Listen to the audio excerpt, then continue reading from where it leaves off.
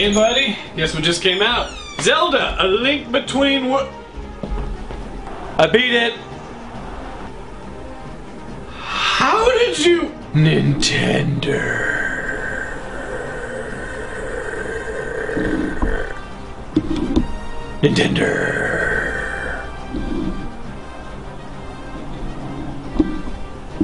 Nintendo.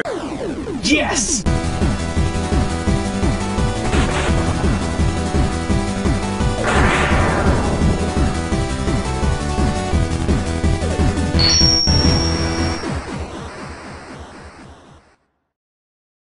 The Legend of Zelda, A Link Between Squirrels. Welcome to a very special episode of The Completionist. And guys, we have some friends at Nintendo that gave us a little sneak peek. And by sneak peek, I mean they gave us a game 2 weeks before it came out. And that game happens to be a sequel or non-sequel to my favorite Zelda of all time. Without further ado, here's our review of The Legend of Zelda, A Link Between Worlds. Is that in the Mario All-Stars pack? No. No, it's not. It's a brand. There's no series. It's a standalone game. Oh, it's in the Zelda pack, right? One day, I will fly to greatness.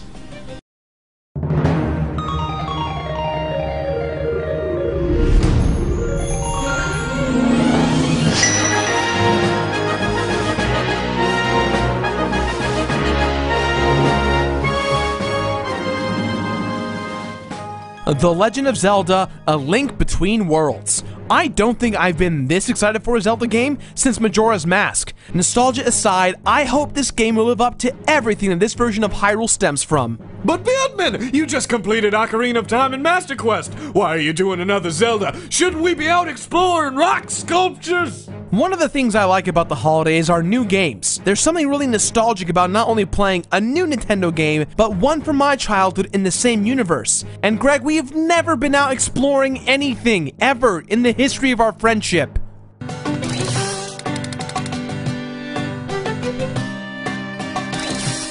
There's a simple truth that everyone needs to hear and understand right at the very beginning of this review.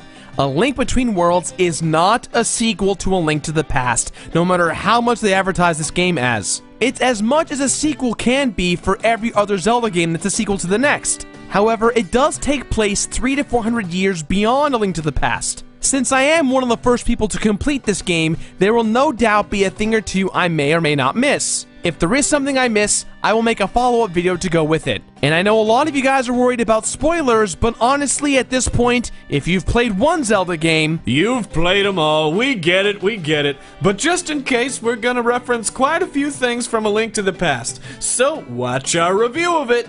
Now right off the bat, for the first time in a long while, I am not going to rename my character from Link to Snitches. The reason being is that with some recent Zeldas, they've actually instructed you to leave his name as Link like it's intended. Nintendo, if you want us to name him Link, don't give us the option to change it. I'll live to glitch another day, I suppose. Our story starts out the same as it always does, a dream. Link dreams of the Triforce shattering into millions of pieces, with Ganon possibly returning. Now in this instance, what ties the worlds together aside from the physical location is the fact that Ganon in this world is the exact same Ganon we sealed away in A Link to the Past. Link wakes up in his house and must scoot off to work as he is an apprentice to the blacksmith. Upon his arrival to work, the captain of Hyrule's forces leaves his sword at the blacksmith. Link is then asked to return the sword to the captain at Hyrule Castle. Once at Hyrule, the guard informs him that the captain has gone to the sanctuary. As we meet our old Ocarina of Time friend Dampy and Ceres, the priest's daughter, things go awry as someone is inside the sanctuary. Sneaking inside, we meet our villain Yuga, who from the beginning is way more creepier than Agrabah ever was. Yuga has this Kefka/Joker vibe going on, where you clearly can see he's not about the jokes, but rather the destruction of a kingdom. Shortly after, Yuga imprisons Ceres in a painting and takes her away. Link attempts to stop Yuga, but simply runs into a wall and knocks himself out. When Link comes to, we find ourselves in Link's house with a new visitor named Ravio, who looks an awfully like a man wearing a Nabbit costume. Nabbit from New Mario Bros. U? Yeah, Ravio needs a place to stay, and since he's kind to Link, he asks Link if he could post up. Link, being the wise and extremely talkative protagonist we know, lets Ravio stay, and Link is given a smelly weird bracelet. From there, Link runs to inform Princess Zelda of the tragic events from the Sanctuary, and it is right here where Link learns of the ancient hero of Hyrule, Ganon, and the lineage of Zelda. Yuga, the evil clown man, is capturing the 7 descendants of the sages in order to free Ganon. While we enter the first dungeon with ultimately nothing in hand, we have our first real clash with Yuga, who clearly is overpowered. Yuga then uses his magic to trap Link into the wall like a painting, and it all seems over for Link. Except that Ravio's bracelet wasn't just a bracelet. It's an ancient relic from another world that will allow Link to turn into a moving painting. Before we move on to presentation, I do want to skip ahead into the story a little bit as to give you guys some more information on the dark form world we will be venturing into. So if you want, click here to skip. If not, then don't click. Like previous Zeldas, getting the 3 pendants lets us get the Master Sword and attempt to stop Yuga from taking over Hyrule Castle and turning Zelda into a painting. However, it's too late. Zelda's now a painting, Yuga has turned the 7 sages into paintings, and Ganon is now free. Not only is Ganon free, but Yuga merges with Ganon, becoming one evil, powerful beast. We are then rescued by Hilda, who looks a lot like Princess Zelda. Hilda? What is she, German? See, in A Link to the Past, our plot was not to let Ganon get the Triforce, or else he'll try to take over the world, and the mirror allowed us to travel between regular Hyrule and Dark World Hyrule. In A Link Between Worlds, with Yuga Ganon reigning terror, a world called Lorule is now merging with Hyrule. Lorule is a completely different world, but because of Lorule's currently depressing state and being overrun with evil, it is merging with Hyrule. From here, I think you guys can piece the rest together. Rescue the 7 sages so that Link can unlock his true potential as the bearer of the Triforce of Courage in order to save Zelda, Hyrule, and Lorule. You know, Gerard, there's actually a 3rd world in this game called Ja Rule. Let's go! Menage!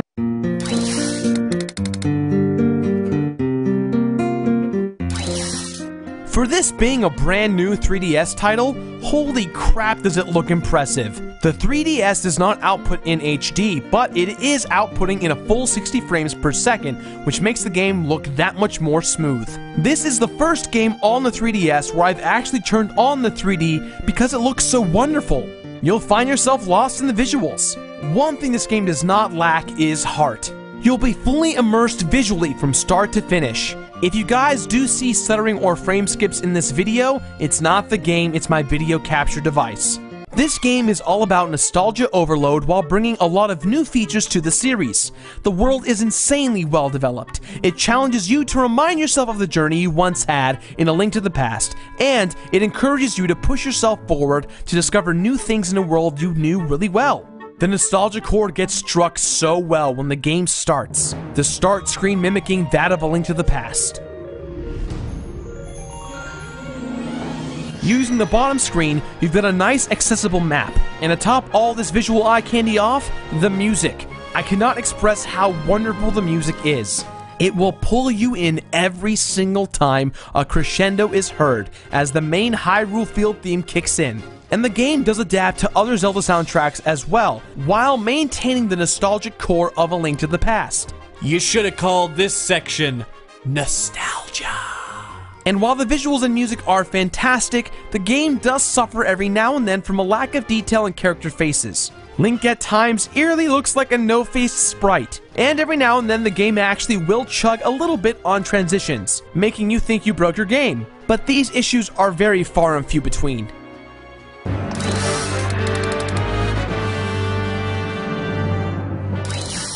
A Link Between Worlds stays true to our understanding of previous top-down Zeldas and improves older conventions subtly without making you get mad for changing things. 'Cause change sucks! Don't change a thing! First, a real big change comes from Ravio and your house. Ravio turns your house into a shop where you can rent items.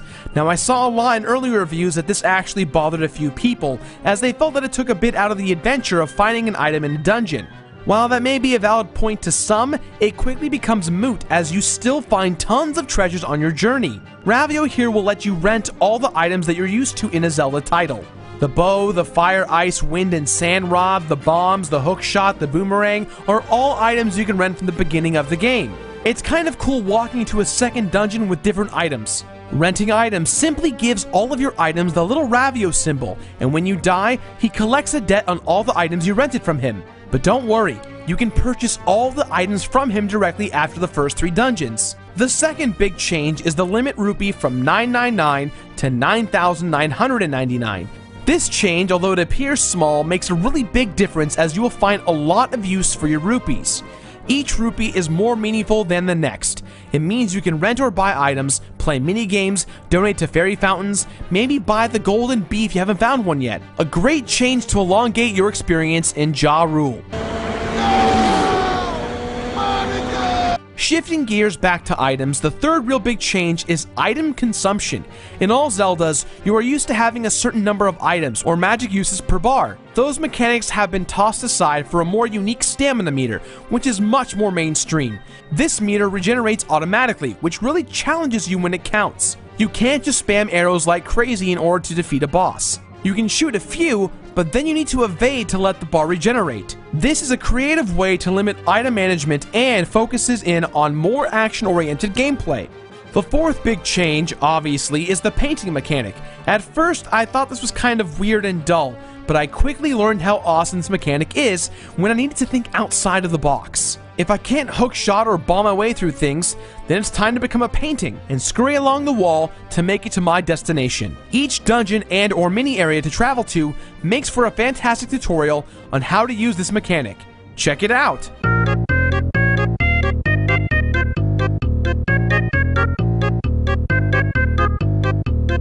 Speaking of dungeons, the fifth big and final change is the dungeon order. If you're anything like me or my YouTube buddy pcool44444, whenever you play A Link to the Past, you're always looking for a more fun and creative way to obtain items earlier by simply playing any dungeon you'd like. That's actually a big component of A Link Between Worlds. You can play almost any dungeon in any order you want. I say almost any because the Desert Palace requires you to have the Sand Rod, which you cannot get until you free a particular sage. The freedom to play any dungeon in any order you want truly lets you optimize your time. Want to get the upgrades for the Master Sword early? Then visit the temples that have the Master Sword ore, so you can have a then fully powered Master Sword by the 4th temple. A real appreciated change that does not undermine the average player, letting them experience the game in any way they desire. Now the bottom screen is your main asset for swapping out items, but for me, the best thing about the screen is using it as your map to get all of the heart pieces and collectibles. For instance, let's say you find a heart piece that you cannot get because you lack the ability or item to get it. Drop a pin on the map at that location to remind yourself later so that when you do get that item or ability to get the item, you'll know there's a heart piece that you missed. Also, you can hang the map on your wall with all those cool pins and reflect on all the cool places you've been. Actually, you can't do that.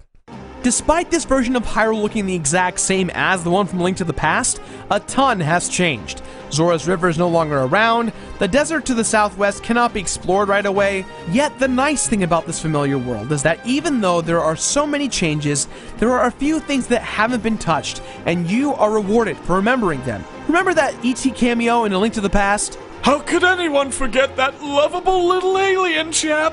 E.T. gave us a bottle for visiting him. If you revisit his hiding spot under the bridge in A Link Between Worlds, he is no longer there unfortunately, but there is a bard there who will give you a bottle. There are even a few heart pieces as well that have not changed locations, but they still require you to use different means to acquire them. To go alongside this, there are tons of side missions and mini games that will help you on your long-term quest. Maybe it gets you a heart piece or a bottle, perhaps some rupees. It all depends on the ramifications of the situation. My favorite in all of the game has to be the Tower of Treachery in Lorule. Battling your way up the tower could not be any more satisfying as your game comes to an end. While this next element isn't new to the Zelda franchise in recent years, it is to the new version of Hyrule. The Mamma Mia. The Mother Mamma Mia. Mother Maya looks like a huggable auto rock that lost all of her children. She's lost 100 in fact, and it's up to you to save them all. Yes, this is the Skulltula equivalent in this game, but she gives you a map that gives you an idea of how many are in that particular quadrant. You can find them if you're listening close enough, hearing little baby chirps. And for every 10 you collect, you can upgrade one of the items you own, and these upgrades make a massive difference. Upgrading the bombs makes you get a bigger explosion. The bow and arrow now shoots 3 instead of 1, and the fire rod shoots a massive wave of fire. You get the idea. You may think you know the old Hyrule and the Dark World of Hyrule, As well as the thug world of Ja Rule. but this one is pretty different in regards to dungeon design. The only dungeon that's even remotely the same is the very first one, with the first room just being like the marble balls rolling down the hallway. I can assure you that the dungeons are fresh, well thought out, and they emphasize that you have to take your time to explore all of them individually and very carefully. A lot of enemies have been recycled from previous titles, but they've been doing that for years in Zelda. Some of the bosses are recycled as well, but they've been altered and changed quite a bit to really demonstrate some of the new tactics you must employ. Now, the big problem with this game is that the bosses are pretty easy. None of them really pose a threat, and the dungeons are a tiny bit shorter, or they kind of feel like it. I was foaming at the mouth for more bosses and more dungeons. Now, there are these optional rupee dungeons, but they're more like big puzzles rather than actual quests to fight enemies and bosses. The Street Pass functionality in this game is one of my favorites thus far in any 3DS title. In your journey, you may stumble upon a Shadow Link or two standing out in Hyrule Field in various places. Approaching the Dark Link will then prompt a fight in which you will go versus one-on-one with another player, and these fights are really fun depending on the situation. Most of the ones I fought have been bots, I think, as no one else has this game. There's 50 achievements that go along with the Street Pass function, and unfortunately, I cannot complete them at this time because, well, no one has the game. But like I said earlier, I will make a follow-up video once I do so. Maybe you can put a follow-up in the next episode of the Mario All-Stars Collection Pack. Don't you mean Zelda? Nope.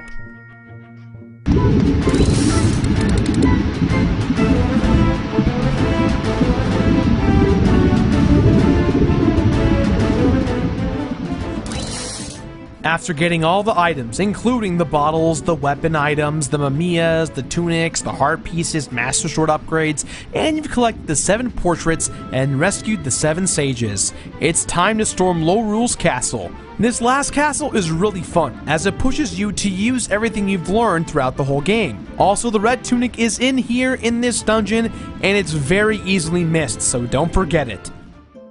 Before our final fight with Ganon, we learn a bit more about Hilda and Lorule. Lorule was once a beautiful kingdom that had its own Triforce. Hilda's ancestors decided to destroy their Triforce because of the fact that it caused a power-hungry war amongst their kingdom. After destroying the Triforce, it turned Lorule into this corrupt, desolate, and evil land. And Hilda turns out to be the entire cause of what's happening to us right now in Hyrule. She was working alongside with Yuga to kidnap the 7 sages and force Link to obtain the Triforce of Courage so that they can rebuild their homeland. This is probably one of the better plot twists to come from the franchise, as it seems like she really was a nice person. Yet it doesn't really matter here, as Yuga Ganon betrays her and wants to destroy both worlds. Time to bring it on. Show them no mercy because you know that they were responsible for E.T.'s death! Halfway through this fight, Zelda gives Link the Hylian Blessed Bow, which is used to defeat Yuga Ganon. This one-time mechanic use is pretty cool, but I wish I'd gotten this bow earlier. It would have been fun to find other uses for it. Oh well. Shortly after Ganon's defeat, Link frees Zelda, and judgment has come upon Hilda and Lorule. That is until Ravio shows up. Ravio reveals that he actually is the hero of Lorule, yet he was too much of a coward.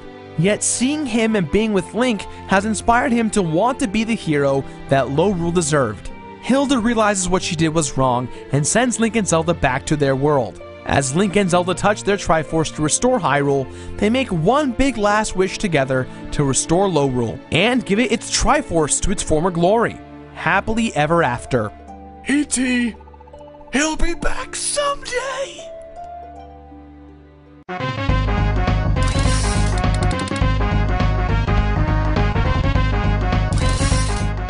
Finding all the Mayas not only gives you all the weapons in their super upgraded form, but it also gives you an upgraded version of the Spinning Circle attack, which takes up half the screen. This move is known as the Great Spin. Really worth it if you're climbing the ranks of the Tower of Treachery. Speaking of that Tower of Treachery, for completing the tower, you will upgrade your lantern to the best of its kind, and even the bug catcher's net to the best of its kind. Only if you do it twice, and apparently, you can kill people with this net. Don't believe me? It's actually an achievement in the Street Pass game. For beating the game, you unlock Hero Mode. Hero Mode is the exact same as the original game, except that you take 4 times the amount of damage. Now, this sounds bad, but knowing you can kind of choose your dungeon order really makes this journey quite a breeze. Unfortunately, beating Hero Mode only garners you bragging rights. However, while I was recording footage for this review, I think I found some information that everyone's been dying to have regarding a Majora's Mask 3DS remake. In Link's house, Majora's Mask can't be seen on the wall, which is just a fun reference. You can even merge within the wall and act like you're wearing the mask. See? There's the remake you've all been asking for. But this is where it gets kind of fun, and mind you, this is just a theory that I myself put together. I noticed that when you visit Link's house while in Lorule on the back side, there's a bottle, right? We all know that. Well, you don't, but you will soon. There's an empty desk on the far side of the room that you really won't pay any attention to. However, if you play Hero Mode and visit the house to get the bottle, there's Ravio's journal there with the entry labeled 3 days to go. Now, in this journal entry, it sounds as if Ravio is lamenting about not intervening with Hilda and Yuga's plan to overthrow Hyrule. But the 3 days to go seems a little too coincidental in the house that has Majora's Mask. And in the journal entry, the relationship between Hilda and Ravio seems a little too romantic. But already beating the game, we know that they're not that romantic. The journal entry seems to really focus about that love affair. The entry goes on to have a headline entry for every passing day. 3 days to go, 2 days to go, 1 day to go. I don't know, I'm sure I'm wrong, but we'll find out more in the upcoming weeks as everyone plays the game and develops their own theories.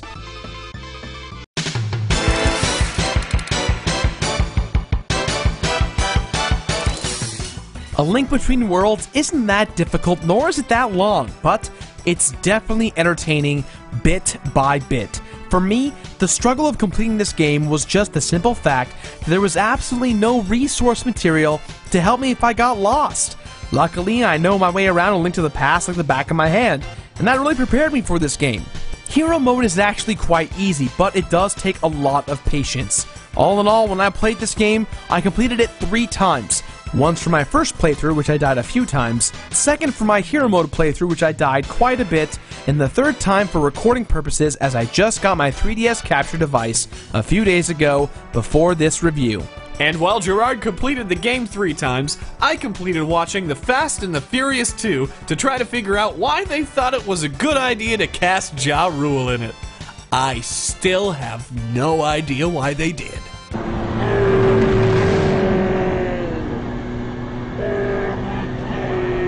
The Legend of Zelda: A Link Between Worlds for the 3DS is not only one of the new games in recent weeks to really surpass the hype, but it blew me away on all fronts. Sure, my love for this game did stem from the nostalgia blindness of A Link to the Past, but I've been obsessed with this game for the past 2 weeks, completing it over and over and over again.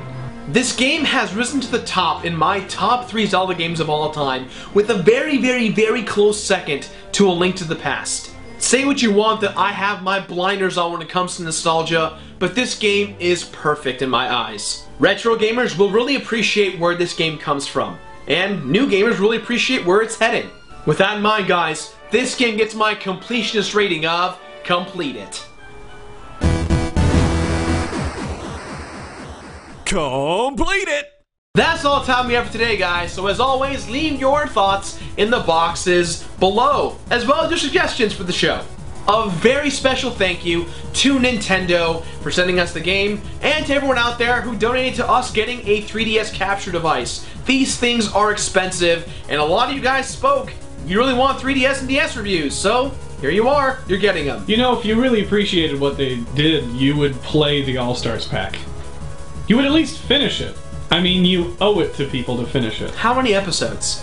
How many episodes do we have to do for anyone at home to realize there's more episodes of the All-Stars pack than there probably are of the games? Come on! I think it's about 12. Like 12? Now, if you excuse me, I'm gonna beat the crap out of Greg with this stupid haircut. It's not that stupid, it's actually better than before. My hair is a shark.